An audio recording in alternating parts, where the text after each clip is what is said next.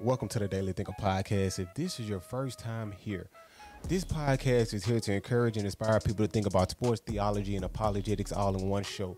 There is no other podcast or YouTube channel out there that's doing what we're doing. I repeat, there's no other podcast or YouTube channel out there doing what we're doing here at the Daily Thinker. But we have a special guest today that goes by the name of Bria Williams. She is an awesome woman of God. She does a lot of things. She's a speech language pathologist. She is a YouTuber, a blogger, and a number of other things that she has done. But anyway, enough of this talking, man. Let's just hop straight into the show. I'm so excited for this episode, man. But first of all, we got to drop that intro before we get into it.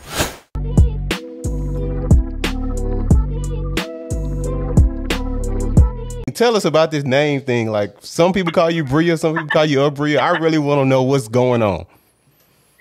So I prefer to go by Bria Williams. My real name is Bria Williams. But you know, I went to a predominantly white school, and since my last name was Williams, I was always at the end of the list. And the teacher was always like, I'm gonna need help with this one. Last name Williams, can you pronounce it for me? I was like, you know what? Just call me Bria. It's okay. And my family members call me Bree, so it really just depends on whatever you want to call me, honestly. Okay, so that's how you got the name. You went to you went to the white school. They couldn't understand your name. I get the same thing every time because my name Augustine. They be like, a what? I be like, just call me Gus for short. I mean, every single time. I get it. Exactly. I'm like, you know what? Don't even worry about it. It's cool. But let's jump into how you got here. Like, how did you get into like this kingdom building, this speaking, like putting down the word of God, just like a strong woman of God? I know you ain't grow up like I know you just ain't come out the womb like that. Even like I want to rewind something right quick. Even before you got out the womb. I mean, it's a crazy testimony. I think the people need to hear it. I don't want to talk much about it because I want you to tell me a little bit more because I'm curious to know about that. So this is how it went down. So I was raised in a church. I was raised in an apostolic church. And I don't know if you know about the apostolic doctrine, but the doctrine believes in being baptized in Jesus' name and then receiving the Holy Spirit with evidence of speaking in tongues. So it was a very charismatic, holiness-based church, right? So I was there my whole life. I was 18 years old, and I was about to go to Ole Miss for college. At this point, I had been going to church every Sunday, almost every Wednesday, simply because that's what my parents did. So when I got to Ole Miss, I was like, "Ooh, thank you, Jesus! I'm about to be free. I don't got to go to church every Sunday or nothing like that." So I know for most people, when you're raised in a church, even if you're not really living that lifestyle, it was seeds planted, right? So when I got to Ole Miss my freshman year, I mean, I wasn't really going to church like that, but I also wasn't living no worldly lifestyle either, simply because I just wasn't interested in it. So fast forward, I started dating this guy, and he was a part of our church. And back then, it was like, you shouldn't date nobody that's not saved because y'all unequally yoked, even though y'all both Christians, right? So in my mind, I was, oh, here we go. So I decided to get saved, which was, I had already been baptized. Now it was time for me to speak in tongues, basically. So I received the gift of the Holy Spirit. I received the gift of speaking in tongues, but there was no heart change. Because the next year I went to Ole Miss and your girl was wilding out. Do you hear me? Yeah, okay. I was partying, I was drinking, and this is when Jesus became real to me. So towards the end of my sophomore year, I was really getting into the partying and drinking thing, and I hated both. I never liked to party or to drink. I was just doing it because that's what I was around. And so in the middle of those nights of getting drunk, God would literally speak to me and be like, Bria, this is not what I have for you. This is not what I called you to. I have more for you. Now, I'm somebody that's not really reading the word. I'm not really praying, but I could hear God clearly. Wow. And so once he started speaking to me like that, every night I prayed 3 sentences. Dear Lord, please give me a heart for you. Please give me a desire for you. Please help me. That's all I knew to pray. But I was still going out, getting drunk and stuff. It was my 20th birthday, and I was hanging with my super worldly friends. Love them, but they was worldly, and I got super drunk. And the next day I woke up sick.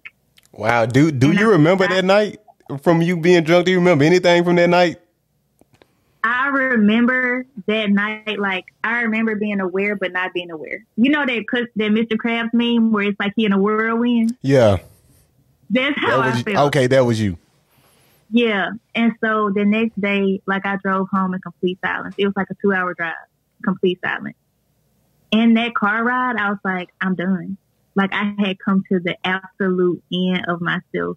And that very day, I went to Christian Lifeway store and I got some Christian books. Okay. And I just started reading.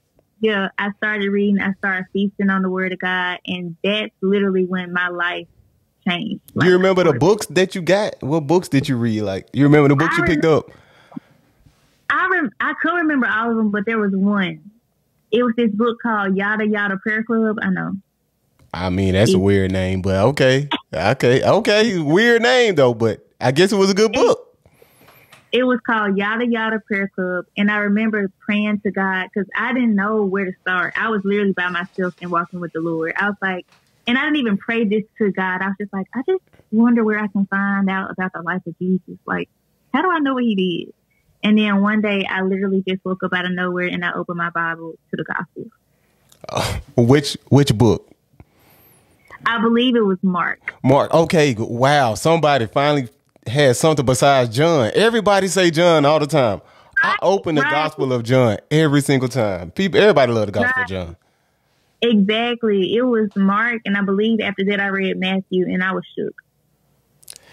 And that's when it started. Yeah, it sounds something similar to me too. I was shook after I read Matthew. I think I forgot what Jesus said. Whoever looks at a woman with lust commits adultery in his heart. I say, oh, okay, so that pinned me to the wall right there. I said, oh, well, I guess I need you. I can't do this on my own. And so, man, yeah, I love that. It's crazy that this happens in college a lot to people, but a lot of people walk away from the faith in college too. Like, exactly. So that's very true. It's kind of backwards. It's kind of backwards to like get so-called saved in college. I know. And I honestly feel like it's a miracle though, because college life. It's so many different things that can distract you. Like, I have younger sisters that are in college and they are struggling. Like, they have to wake up and make a decision every day. Am I going to live for God or am I going to be like the world? So college is like that transition phase. So yeah. So talking about that, like, what was that shift? Like that shift in your mind, you was like, okay, well, I'm going to give this up. And how was that shift? Was that shift hard or was it like just easy? Like, just, okay, I'm just going to let go. Yeah, I'm telling you, when you get tired of yourself, like when you get tired of you, it's easy for you to do. Well, for me, it was easy for me to do a 360 because I didn't want to keep living the way that I was living. Because I was living in darkness. There was no joy in what I was doing. There was no purpose in what I was doing. It just felt like I was here every day. So when I say I made a complete 360, like people came up to me and they were like, if God can do it for you, I know he can do it for me. Like, it was that type of thing. And this is a song by Elevation Worship called "Oh Come to the Altar." You ever heard of it? Yeah, I know that song. Of course. Yeah. I mean, I got tired of that song. I think in 2017, I was like, oh my goodness, when they gonna cut this song off, man? Right. But it's the part where it says, are you tired of yourself or have you come to the end of the road? That's where I was. Like, when you have no other choice but to make a decision to either stay helpless or turn to hope, you just got to make the right decision. Right. Got to make that right decision. But being young is so hard to make that right decision, man. Because when we young, we like, man, I'm going to do whatever I want. I'm young. My friend's doing this, so I'm going to do this too. And then you get looked at as the eyeball. Did you get looked at as the eyeball? Like the weirdo, like, oh, she changed. She thinks she better. Yeah. I didn't care. And so I didn't notice, honestly. Like, I simply did not care how nobody felt about what I was doing or what I had to say because I knew it was right. You know what I'm saying? Yeah, I see what you're saying. See, folks, man, that's amazing. Yeah, I didn't think anything like that. And another thing, I'll say this, because I was cool with so many people beforehand, when I did my switch, a lot of people actually respected it. And they kind of wanted it for themselves. Right. Yeah. But sometimes you still get those little group of haters who be like, man, why she doing it? Or those who try to pull you back into their life. Oh, I did not play no type of games. Okay, so how did you react to that? I felt disrespected when people did that to me. When my friends tried to pull me back into the world, I felt disrespected. So to me, it opened my eyes to the type of friends that they were, which showed me that they didn't respect the lifestyle change that I had made. And I just I didn't have the time for it. Like, I always tell young people, or I always try to show them, like, you have to be bold in the decisions that you make, especially if you make a decision for God. Like, you have to be bold in it because the enemy is going to use anything and everyone to try to get you distracted. So when people tried to like turn me the other way, I was like, no, ma'am, Pam, we're not friends no more. Right. That's when you grow up and be like, you know what? I'm putting my foot down. You know, I'm going to live for Christ and I'm not trying to do nothing else. Exactly. I'm about to get my laptop charger, so I'm just going to take it with me. Okay, cool. That's fine. We don't got no problem with it. But you said something so important, though, when you was like, okay, even though people see that even though people might look down on me, like, because I'm doing this, I didn't even notice. Yeah. And that was like so powerful to me, like, because you in this relationship, that's just like when you in a relationship with anybody. You don't notice nobody else around you try to like talk to you or whatever. I mean, you might notice if they be in your DMs, but hey, you know what I'm saying? Like, you don't notice it. So that was powerful that you said that. I never thought of that like that. It's kind of crazy. You want to know why you get that mindset? Is because you know that the person you're dealing with is worthy. Like, you won't cheat on your girlfriend in a relationship because you know she's worth you being faithful to. That's how I view God and Jesus. He's worthy of my faithfulness. He's worthy of me staying consistent to him and not choosing darkness. So it was easy. Wow, that's amazing. You even got like another like testimony about even how you got to this earth. Like, that's crazy too. Yeah. It's real crazy. So I really wasn't supposed to be here because my mom got pregnant with me when she was 22. She wasn't married and she wasn't trying to get pregnant. So she had actually made an appointment to get an abortion. And right before when she made the appointment for the abortion, they were like, oh, actually, we're sorry, ma'am, you're actually too early for us to give you an abortion, which doesn't make sense because the earlier the better, right? Mm-hmm. So my mom's like, okay, you can just move it to a later date. So I can't remember the exact date that she was planning to get me aborted, but my grandma had a dream. And in my grandma's dream, there was a little baby girl, and she was like, Grandma, please don't let her kill me. Wow. And my grandma told my mama that dream, and she canceled the appointment. Wow. So I guess God spoke in a vision or a dream. Mm-hmm. And that's how you work sometimes. Yeah, and I'm like, that just shows me that we all have a calling over our life, and we all have purpose over our life. And it don't matter what age you are, the enemy will try to attack you and get you out of the way. When he knows that you're going to bring glory to God, you got to know that it's going to be some type of opposition coming your way.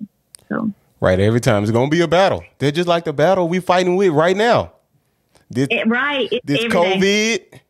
That's one pandemic, and we got the other pandemic. The racism pandemic, the systemic racism. That's a huge pandemic, and you put on a wonderful protest in the city of Madison, Mississippi, and that's surprising. A black woman in Madison, Mississippi, holding a protest. I was kind of shocked. I was like, "Oh, she ain't gonna come to Jackson." I thought everybody just all the black folks come to Jackson and just do it. What happened was, so our very first protest was in Jackson. So May 31st, wow, we had the very first peaceful protest. It was at the governor's mansion, and then we walked to the police department. And the next day, Tate Reeves got on live or wherever he gets, and he was like, "We respect how the protest went. We respect that everything was done in peace." Now we are currently in the process of planning our event in Madison. It's not going to be a protest. It's actually going to be a night of prayer, repentance, and worship. Ooh. Centered around racial reconciliation. So I don't have the dates for everything. We're still waiting to get approved. So y'all can be praying for us.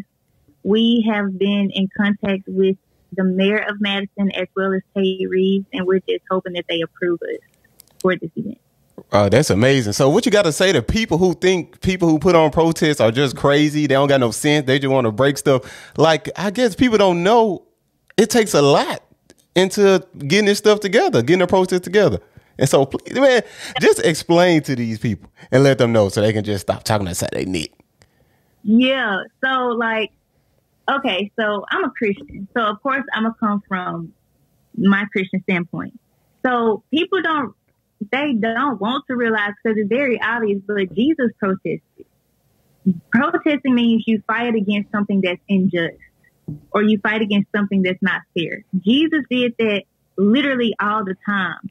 He advocated for the people that were being oppressed. He advocated for the poor. He advocated for people that other folks were trying to shame. Like, those were the exact people that he spoke up for. That's what protesting means. We're just speaking up for a group of people that are being oppressed.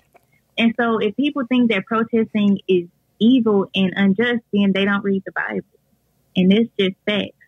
And another thing that I have to say towards that is, whoever is putting on the protest, the motive should always be pure. The motive should always to bring us together, not to divide us or cause any division or hate. And so when we put on our first protest, like, we planned our protest in 30 minutes. We put the flyer out for the protest at 7:00 the night before, and then the next day, like 150 people show up. And it's not because of who we were. It's simply because this is something that God wants for his people to do. Like, this is the church coming together to advocate. So I like the people I've been talking to since the protest, I always let them know your motive behind why you want to have a protest is going to show how successful your protest will be. Like, if you want to do hate, have riots, do looting and all that type of stuff, it won't be successful and it won't be respected. So right. So with the riot and the looting, how you feel about that? This is how I feel about it. So I understand the feeling that comes from. They're angry. We all angry. Right. People are upset. They are frustrated. They are tired. We tired. Take away the R. That's how Black people feel. So that's the emotion that they feel. And sometimes when people feel angry, they not trying to be peaceful. They not trying at all. Have no or trying to come together. They trying to make noise. Like, they trying to show you that they are tired. I do not agree with rioting or looting because I feel like that takes from other people that may not even have done anything. But I do agree with the emotion that's still behind it. Right. And that's what, man, so many Christians be like, man, these folks going to hell who out here rioting, who out here just protesting all this. But I'm like, man, do y'all not know they was about to kill John and they said don't kill him unless the folks will riot? They gonna riot if y'all kill John because they said John is a prophet. And so people are tired of Black people getting killed unarmed, by the way, like unarmed. You got Skittles, drinks, you walking. I mean, you already handcuffed. What else? I mean, what more do you want somebody to do? Just continue to just get beaten and just take it? Nah, that's not gonna happen. And so, to me, like, when people say things like, we don't understand Black Lives Movement, we don't understand why you want to do all these rallies and protests and stuff like that, that shows me that you want us to stay silent in our oppression because you feel like you have the upper hand. I don't do well with that, and plenty other Black people don't do well with that because the question is, you're only the majority by number, but you're not superior. They have a lot of people that are not of color have the superior mindset, which makes them feel like they can do what they want to do, they can say what they want to say, and if you question it, then you're out of line. And that's not how America or the forefounders or any of our laws state. However, that's how they judge. You get what I'm saying? Yeah, I get what you're saying. That is how they judge. They look at themselves, hey, we got the most people, we the most superior race. And it's just really crazy. And we still dealing with this in 2020. And even just what happened this past Saturday with the other young man that got shot. I mean, people still getting, like, that's what I want to, like, people still getting beat at protests. Like, what do we do about this? That's honestly a good question. So the first thing that I say is, like, it's so important for us to get our government officials involved. Like, how can you say that you're for the people when you're not fighting for the people, right? So that's why we went to the governor's mansion. Tate Reeves, we need you to make some noise. We need to know your motives and your heart. Like, attack your governors, not attack, but make them make noise. Go to your mayors, go to your governors, learn their heart behind this. Get them to speak up, because you're not just the mayor and the governor of the majority race, right? Right. Your states don't just hold majority races. So you have to take a stand for everyone in your state. If they don't, if our laws are not changed, ain't nothing gonna change. That's true. We could talk all day long, but if the laws don't change, we're not gonna see nothing. Right. And the reason, to me, I think the laws might not never change, because everybody who's claimed to be a believer thinks that believers shouldn't do law. They shouldn't do entertainment.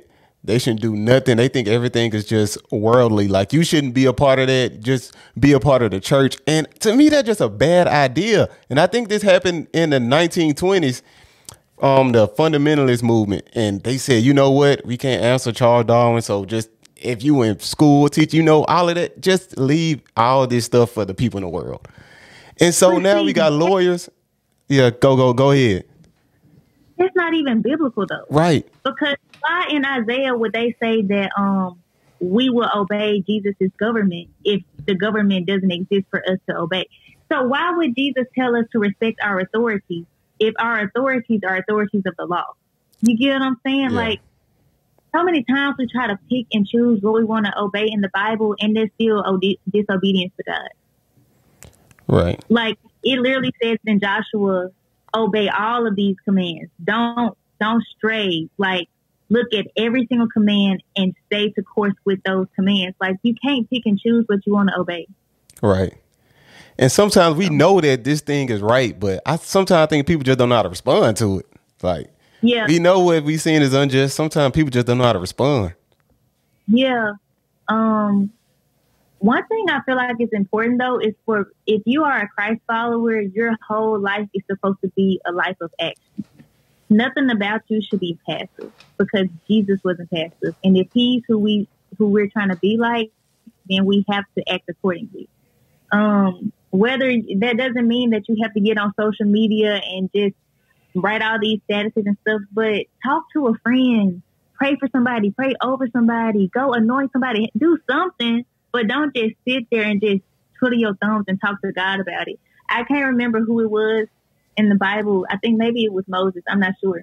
But they kept praying to God, and God was like, why you keep coming to me and praying? Go do what I told you to do. Yeah. Like, be obedient. Yeah, just be obedient and listen and move. So how can we get people to move? That's like, we need to get people to start moving. So, like, the only way to get people to move is for us to move ourselves. Like, the only way that people will want to do something is if they see somebody else doing it. Okay, like, can I steal that quote you just said?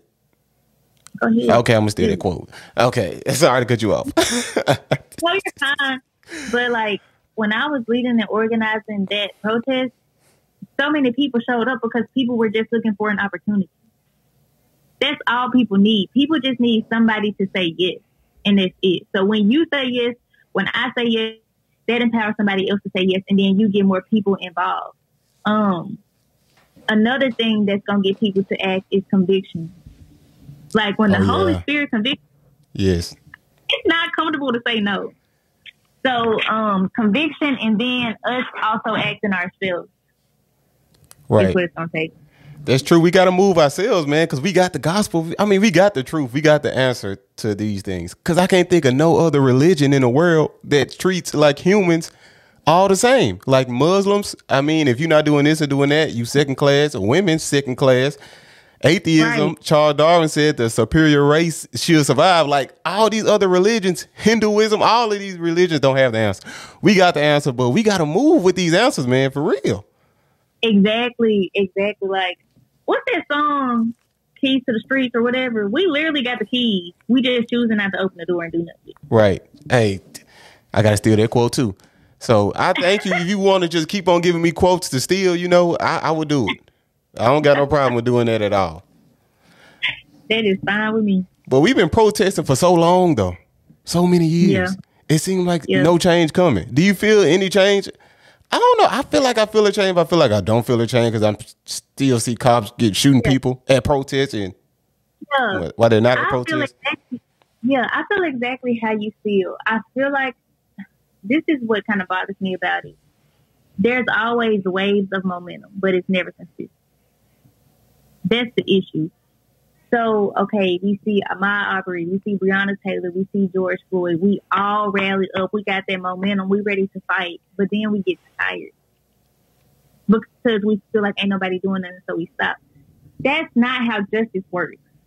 You remember that story in the Bible where this woman kept going to the judge every single day, asking him for the same thing? Yeah, demanding justice. Yeah, and the only reason he gave it to her was because she was so consistent, not because he wanted to, but because she was annoying with it. Right. That's how you make noise. Like, even the Bible says, keep asking and you will receive. Keep knocking and the door will be answered. Keep seeking and you will find. Like, we're not consistent. Yeah. We go in and then we stop. Then we go in again and then we stop. Yeah, what about the people who be trying to crush down that, they be like, okay, we've been battling for 400 years, so what are we going to do now? Okay, those were our ancestors battling for 400 years. What are we doing? Right. Like, what are we doing? Black people have been oppressed, yeah, and our ancestors, they stood up and they fought. But what are we doing? Right. They didn't just do that for us. Like, they didn't just do that for that moment. They passed the baton on to us to continue. And I told my parents this, like, my parents were born in the 70s.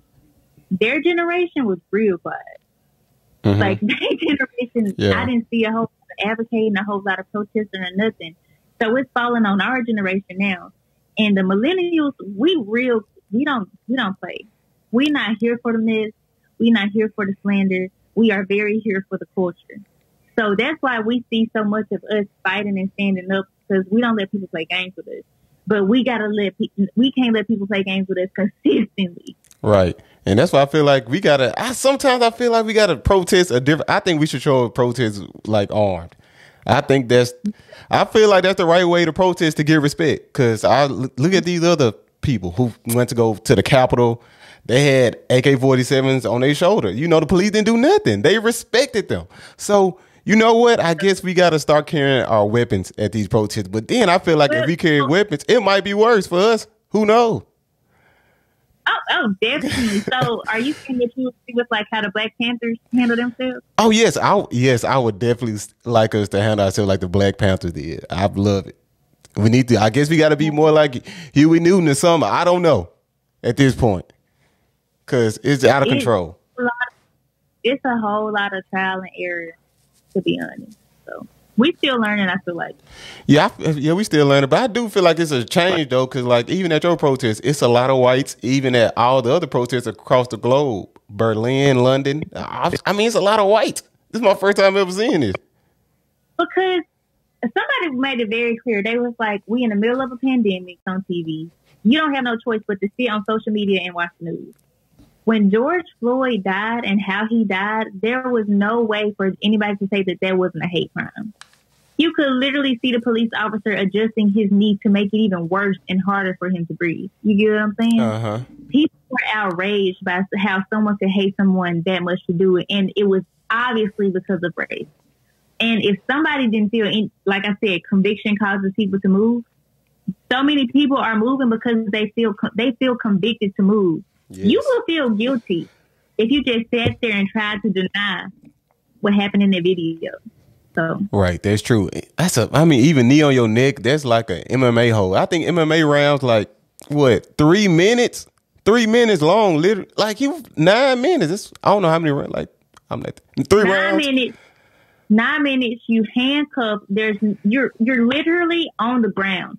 So at our protest, we got on the ground.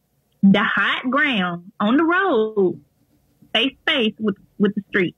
That was the most uncomfortable, painful, unrealistic. It was terrible. It was completely uncomfortable. So he's on the street. He can't breathe.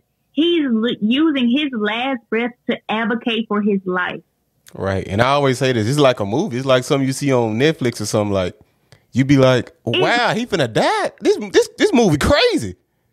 It was unbelievable. And that's what, oh my goodness. And that's what we seeing. Have y'all been seeing any like fruit, any big benefits from doing this protest? Cause you just said y'all was up on the ground, face on the ground, laid out. Like, have y'all seen any benefits yet? I know it's kind of early, but have y'all been seeing any type of benefits?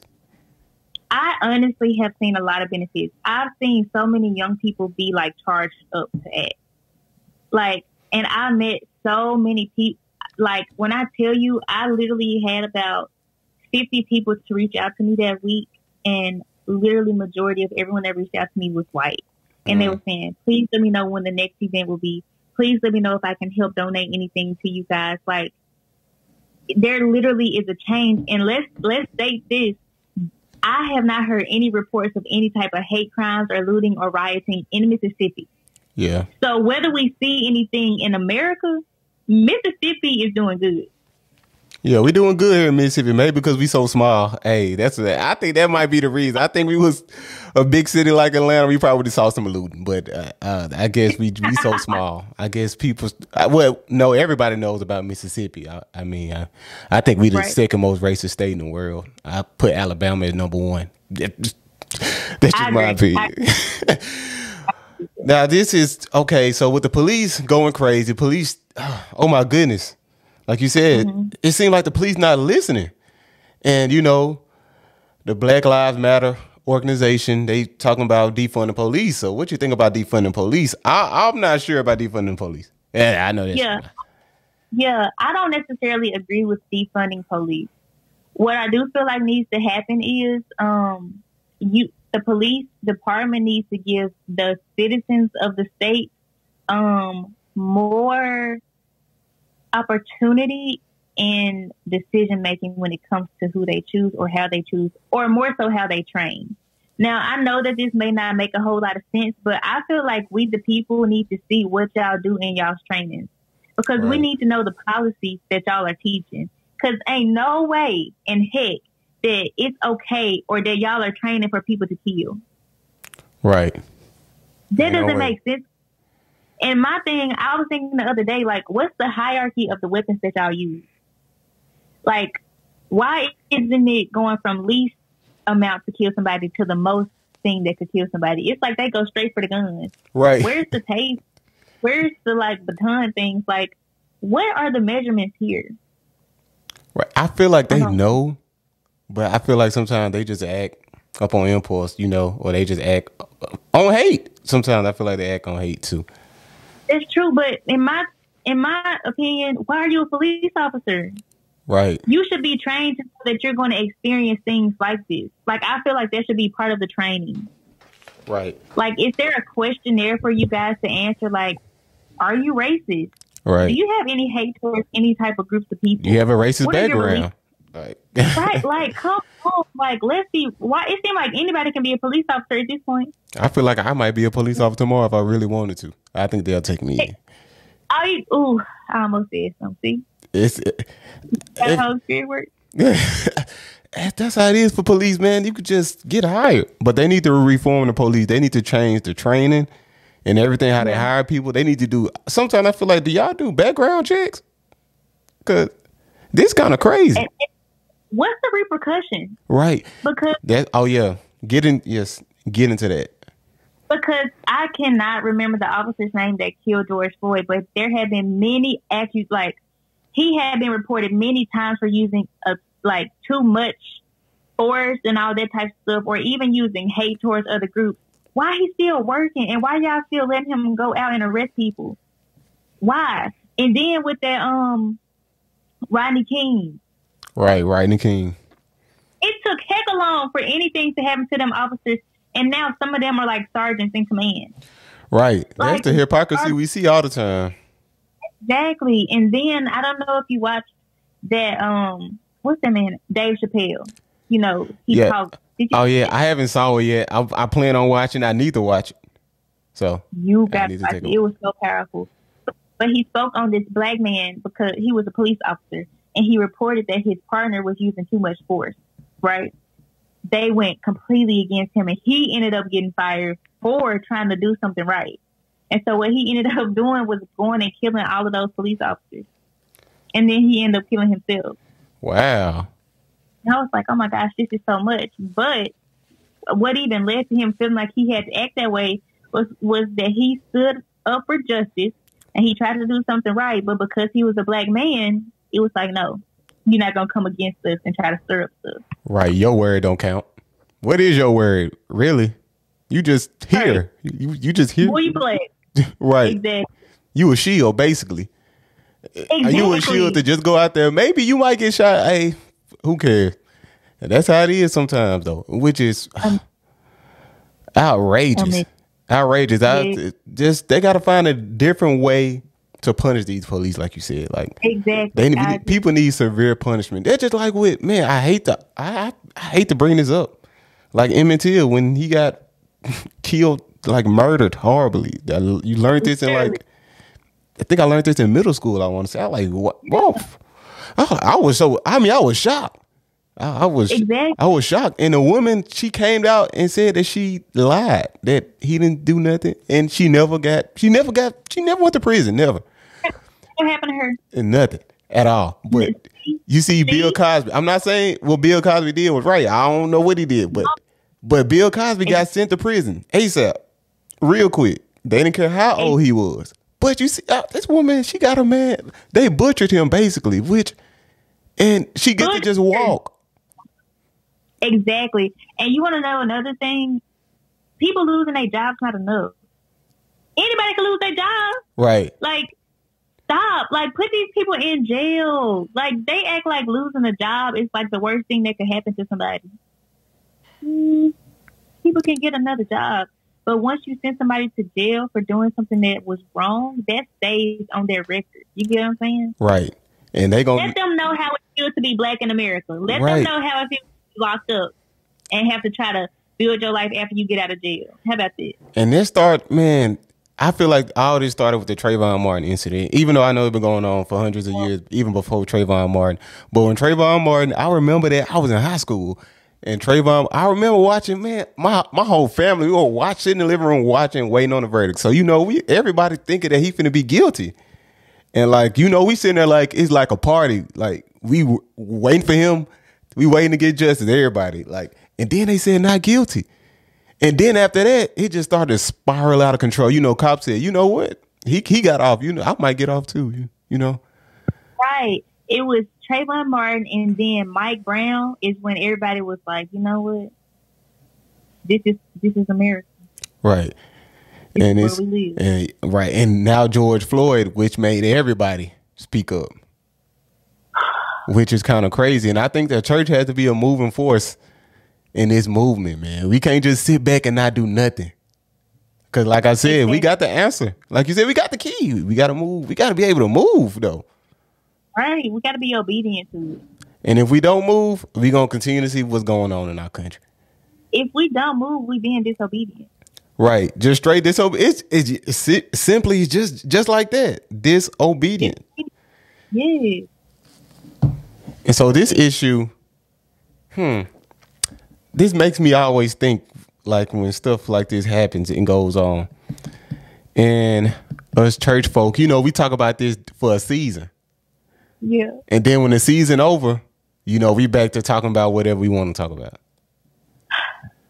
And that got to stop. I mean, we can't just be waiting for stuff to happen to then address it. We got to address it's like it. We wait on stuff to happen, right? Like what you said, it's like people are, okay, let's wait till something. It's like we're expecting for something to happen, but we should want it to end. You get what I'm saying? We shouldn't want to see no more of it. Right. And the only way to do that is, like you said, be obedient and move. And move in a direction that God wants you to move in.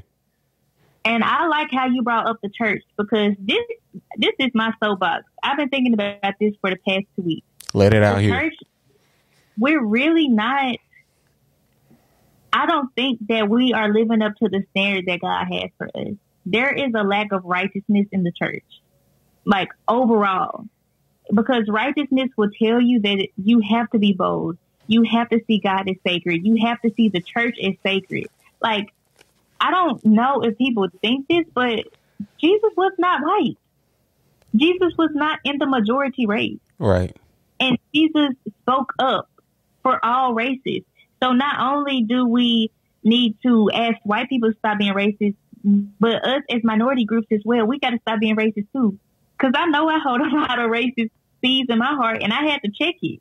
Yeah. Because, yeah, I'm a black woman, but before that, I'm a child of God, and I'm a member of the church. Right. And righteousness is the standard. Not this worldly stuff that we be doing, not this, let's go worship, then leave and go back to live our reckless life. That's not how we supposed to live. So, which is so true. We can't be living this double life, especially double life when it comes to justice, because I feel like justice is so important to God. I mean, he's a God. That's one of his attributes of justice. That's a big attribute of his. The words that he uses all the time is justice, righteousness, and he describes himself as having a government. Like, come on. Right, but so many times we try to just deny justice and live in that little bubble. Even us black folks, we be living in bubbles too. I know sometimes we be like white folks live in bubbles, but we be living in bubbles. I was living in a bubble, like when all this was going, before everything went on. Cause subconsciously you care, but you don't actively care. Now, I'm just speaking for myself. I don't know about you, but I know that's with me. At times, even before everything happened, like, just going back to what you said, we gotta move before stuff happen, man. Especially as black people. And so, what can we do to really move as black people in time like this? Sometimes I feel like we need to humble ourselves as a race, because at a certain point we feel like we shouldn't have to do stuff because we've been oppressed for so long. Actually, we as black people, when we come together, people actually tend to listen to us more. Right. Because we actually have a lot of influence in the world. When every time you look around, people trying to imitate our culture. Every time. Come on. So if you see all of us come together to rally for us to be treated equally and for us to have justice, and we don't pipe down and we don't get quiet and our momentum doesn't wear down, people have to listen. And so I kind of think of this like the gospel. So you remember when Paul was talking, I believe this was in the Corinthians, he was like, there are false prophets that are proclaiming the gospel. However, nonetheless, the gospel is being proclaimed, right? Right. So you have people like Joe Biden saying that you're not really trying, if you're not black, if you don't vote for me, you're not black. I doubt that Joe Biden really cared about how black people feel. But because black people come together and we have a voice and we make noise, he knows how important it is for us to be treated equally and to have justice. Right. So people hear it. And whether their motives in helping us is pure or impure, we're getting out there and our voices are being heard. True. But can we save this system? Should we? I know people be like, we can't save this system. I think we can save people from this wicked system, but we can't save people from system.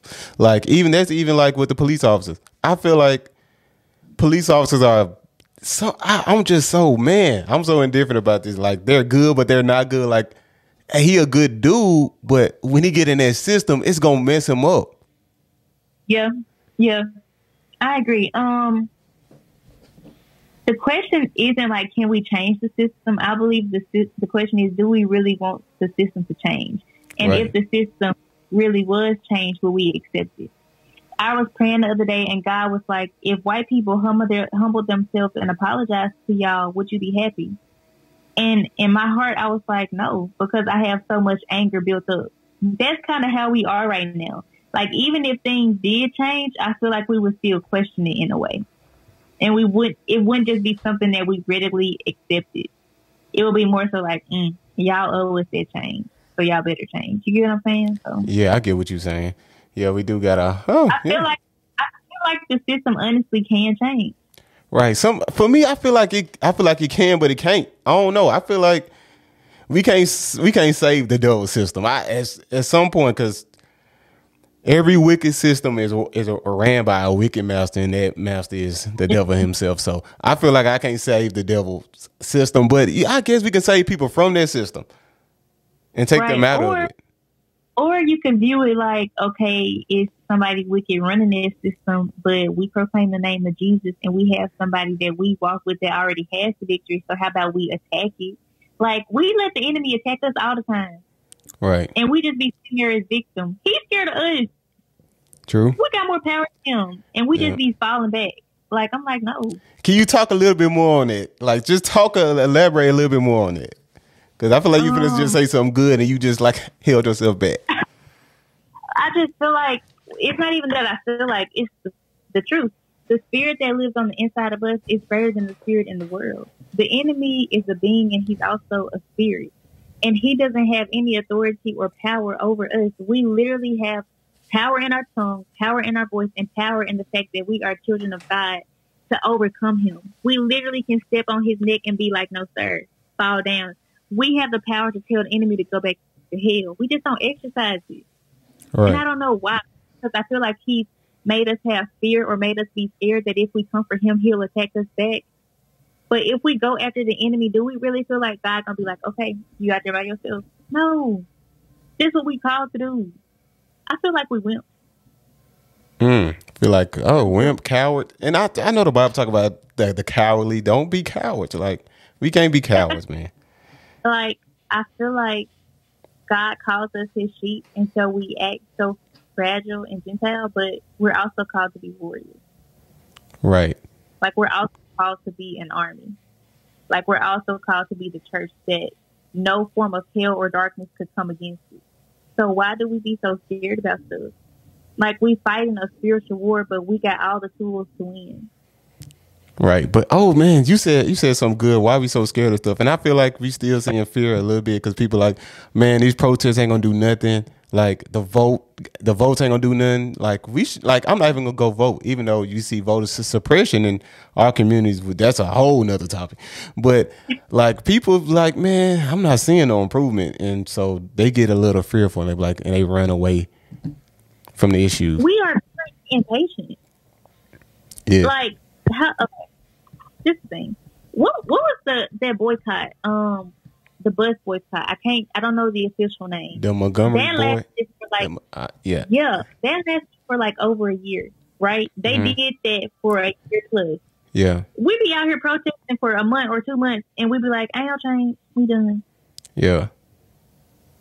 Like, we just got to grow up. That's right. What it is. Because this like the first mass movement. I'm sorry, my fault. Would you say like this like the first mass movement of our generation?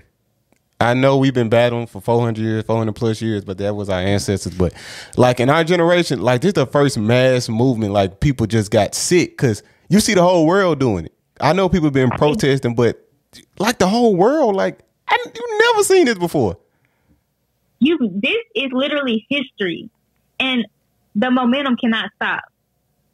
Like while we have their attention, we got to keep going. And even when you don't have their attention, we supposed to keep knocking. Like y'all thought we was done?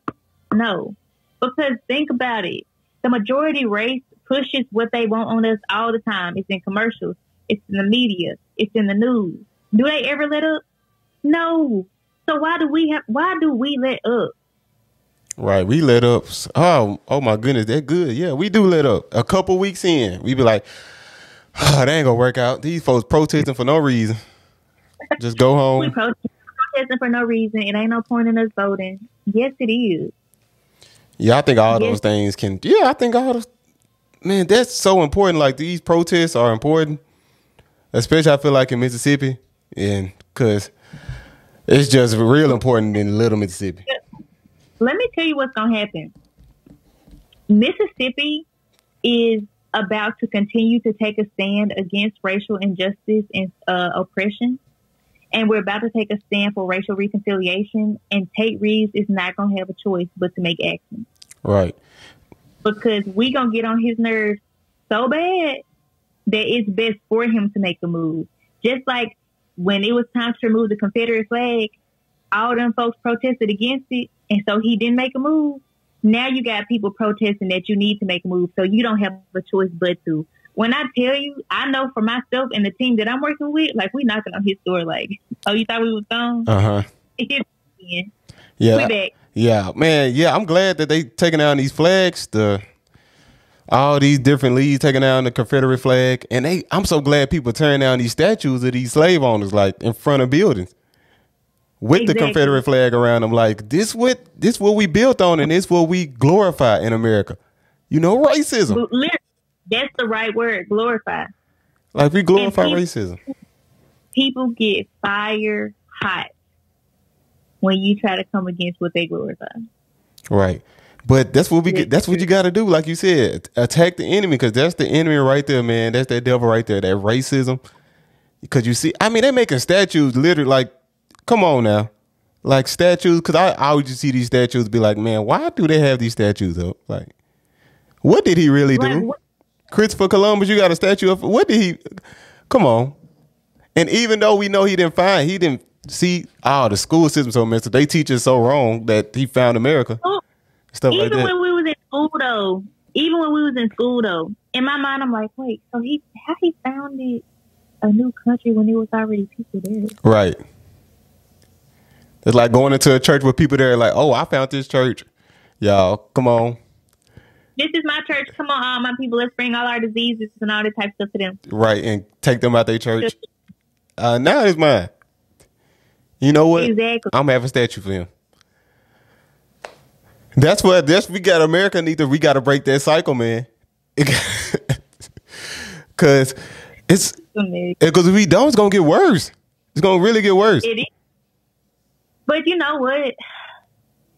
It's like, of course, we coming from the Christian standpoint. It is definitely gonna get worse. It's gonna get worse before it gets better. And when I say before it gets better, better is when Jesus comes back. Right. Better is us in glory in heaven with God. Right. So we are going to see more persecution. We are going to see more things coming against not just black people, but the church as a whole.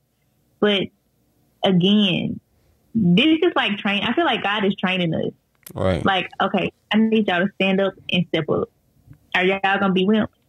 Y'all going to let the enemy take over y'all, or y'all going to fight for the kingdom? Like, this is why we can't be quiet. Oh yeah, we definitely can't be quiet right now. It's the wrong time to be quiet. Like you said earlier, everything had to come to an end, to a hold. And like it was like a full, like I don't know if it was a divine shift or whatever. Like, I hate to say this, like this happened at the right time, which is sad. I mean, you don't want nobody to get lynched in the middle of the street, but like, right. Just imagine this happened last year. Like, come on, I don't think we would have saw what we see today. Like, we literally have to look at all these signs: COVID-19, George Floyd, Breonna Taylor, and Ahmaud Arbery, and then we got all this other stuff going on in the world. So everything is just like in our face, hitting us back to back. Like, if we choose not to pay attention to the signs, then we just ignorant. Right, we just ignorant. Like, have you been? I know we coming from this perspective, this Christian perspective, and a lot of people don't like that for some reason. Yeah. I don't know why, and I really don't care that they don't like it. You know, it can only be. My thing is, it can only be one truth. So, hey, you know, we got the truth, and so, but people be like, man, Christians, y'all don't got no say so. Have you heard this? Has anybody said this to you? Like, Christians, y'all don't have no say so in this. Like, y'all got the white man's religion, even though we know this is not a white man's religion. But have you seen that during this time? I have seen some posts, and when I see stuff like that, like, in order for me to protect my spirit and my peace of mind, I just got to keep scrolling. Mm-hmm. I can't get into stuff like that. I feel like stuff like that is like bait. I think it's bait too. Yeah, I feel like it's bait because every decision, I told somebody this the other day, every decision that you make comes with seeds being planted in your heart. So if you choose to entertain stuff like that and you choose to go through the comments, try to understand what people are saying like that, that seed is going to be planted in your mind, and then it could just grow into something else that could just snatch you and distract you from what God is trying to do. So I don't entertain stuff like that. Right. I ain't gonna lie, I do be entertaining stuff like that sometimes. I'll be scrolling through the comments. I'll be reading what people saying, but I don't reply because I don't feel like typing no long message. Sometimes I'll be wondering, like, how do y'all type these messages so quick? Sometimes I think, do y'all have this? Right, do you have this in your notes? You just copy and paste it and put it in there? Like, but I ain't even seeing that much this time. I usually see a lot of it. Like, y'all better shut up. I just see that a lot, but I don't see it that much now. I guess because everybody coming together, it might be a good thing. I think it is. Like how I was telling you, we're trying to plan this event right now. I really feel like this is a time of revival. like a time of revival and refreshing, because we can't be how we are right now is not it. Mm-hmm. Like our mindset, our heart, our motives behind why we do stuff, how the church ends up looking just like the world in a lot of ways. Like there is no holiness about us. So I feel like this is a time for the church to take a stand. Like, I don't know why people in the church feel like we're inferior, so we're not. Right. We were never called to be inferior. If there ever was any type of group that was meant to be superior, it's the church. And not superior in a way of, get away from us. No. Superior in making a change.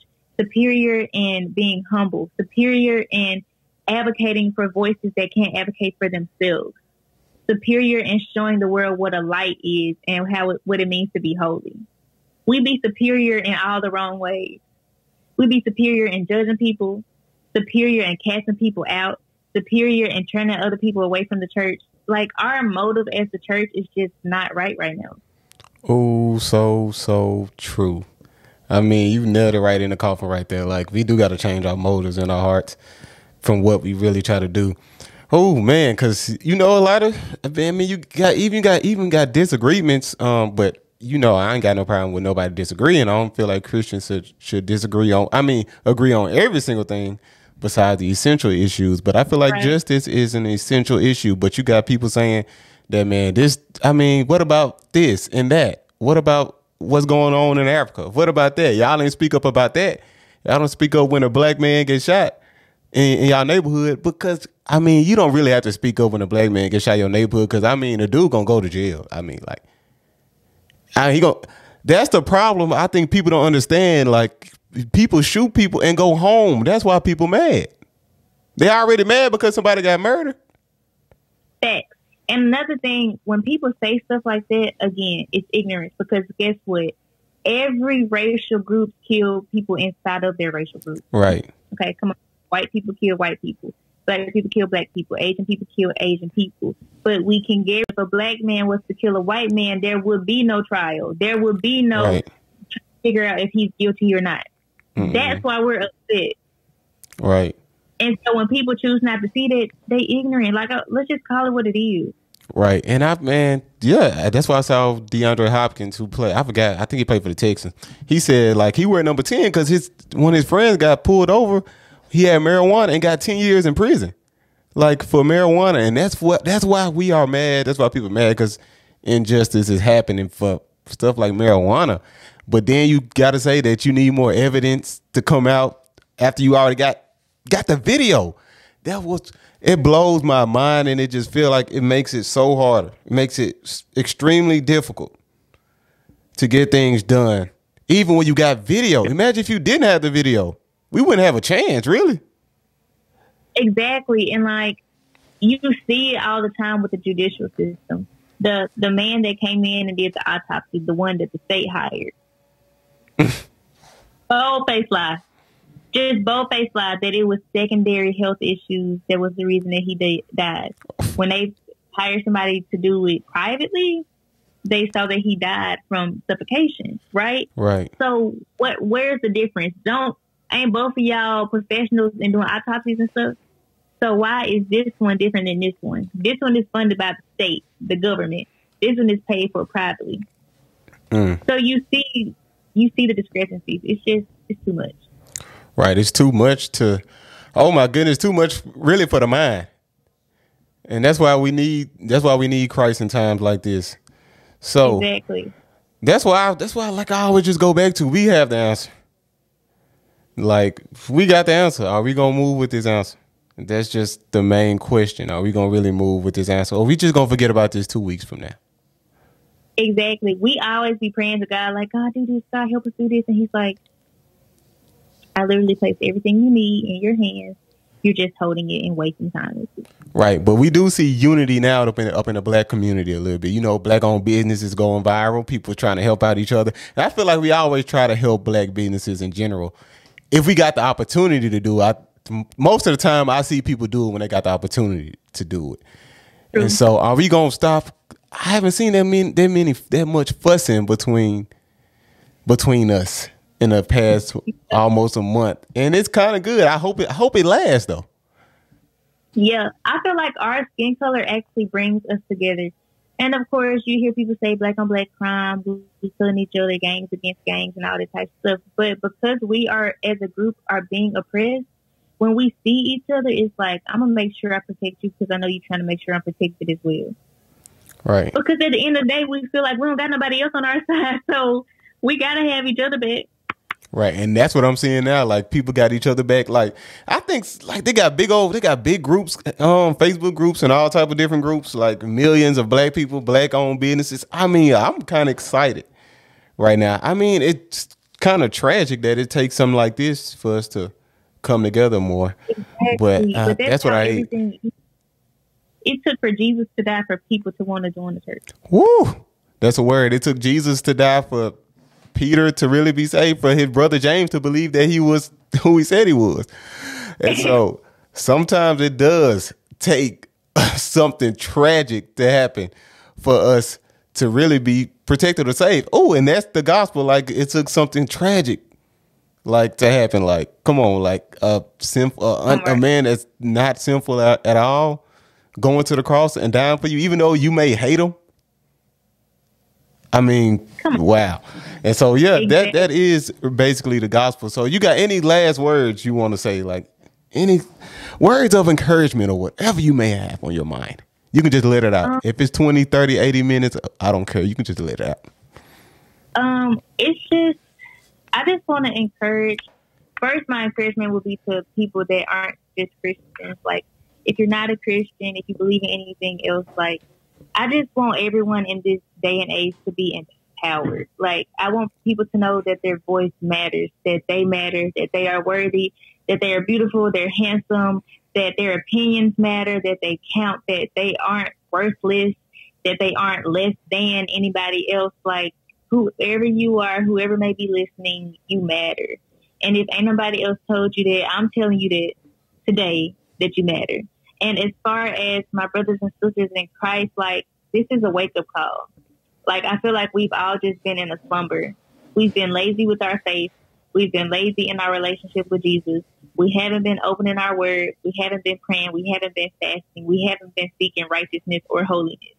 And so it's like a slap in the face to God, because we know the standard of Jesus and we're not even close to it. So I just want to encourage us to be obedient, because if you don't take a stand for God, then you're taking a stand for the enemy. Really. And I'm going to say it again. If you don't take a stand for God, you're taking a stand for the enemy. Like, who do you want to glorify? You want to glorify darkness, or you want to glorify the light? The Bible says that those that are not righteous, they don't want to come near the light because it will expose them. But those that are righteous, they want to come near the light because they want everybody to see that they're living for Jesus and how he's affecting their life. Like, I want to come near the light. If that means that something nasty or ugly about me has to be exposed, then so be it. Like, we have to get to the point where we're okay with losing what's valuable to us so we can bear our cross every day. So, just my brothers and sisters in Christ, wake up. Stop letting the enemy use you. Whoop. And that's Bria Williams, man. Thank you, Bria, for taking your time out. I mean, I know you do a lot of stuff, YouTube, blog posts, protests, even studying in school right now. I mean, you extremely busy. So I thank you for taking time out to come on the Daily Thinker, man. So I hope y'all, I'm just so glad this blessed me. It convicted me, and I feel like it helped me, especially when you said about fasting. Yeah, I'm excited that you invited me. I feel like what you're doing is amazing, and it again is another opportunity for God to be glorified. You know, so like what you're doing right now is kingdom work, and I feel like that's what we all should be doing. So I was just excited to be on here. Thank you. So that's Bria Williams, folks. So y'all make sure y'all go follow her. I'm gonna put her Instagram or YouTube, her blog post in the description, and I'm gonna have it on the screen right here too, so y'all can just see and go check her out. I promise you will not regret it. Okay, you won't be mad. You won't be mad at all. You gonna really be excited. I know you was excited to listen to this episode anyway. So until then, Daily Thinkers, just keep thinking, keep questioning, and most of all, keep trusting Christ Jesus. And we are out. Thank you, Bria, again. Thank you so much again, and I'll talk to you later. Okay. All right.